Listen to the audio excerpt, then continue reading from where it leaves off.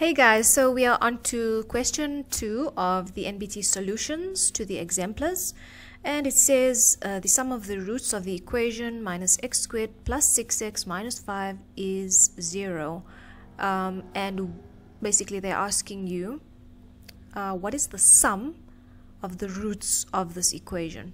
So firstly, let's get what the roots are, and then we'll be able to do the sum of those roots. So minus x squared plus 6x minus 5. If we make this into a positive, let's do equals 0 there. Let us get rid of the equal sign there. So x squared minus 6x plus 5 equals 0. So all my signs there changed into the opposite sign.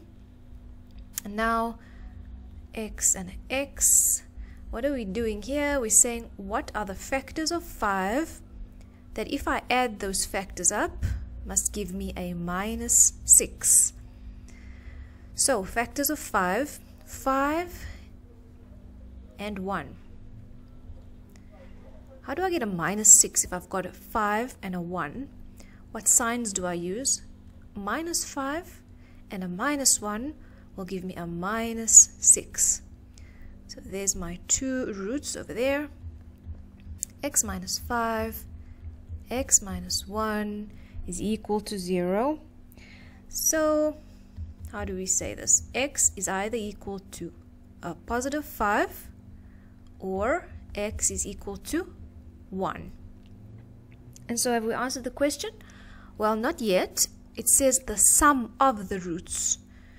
So we've got one of the roots is 5, one of the roots is 1.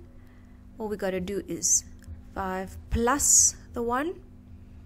So what is our final answer there? Yep, it is D.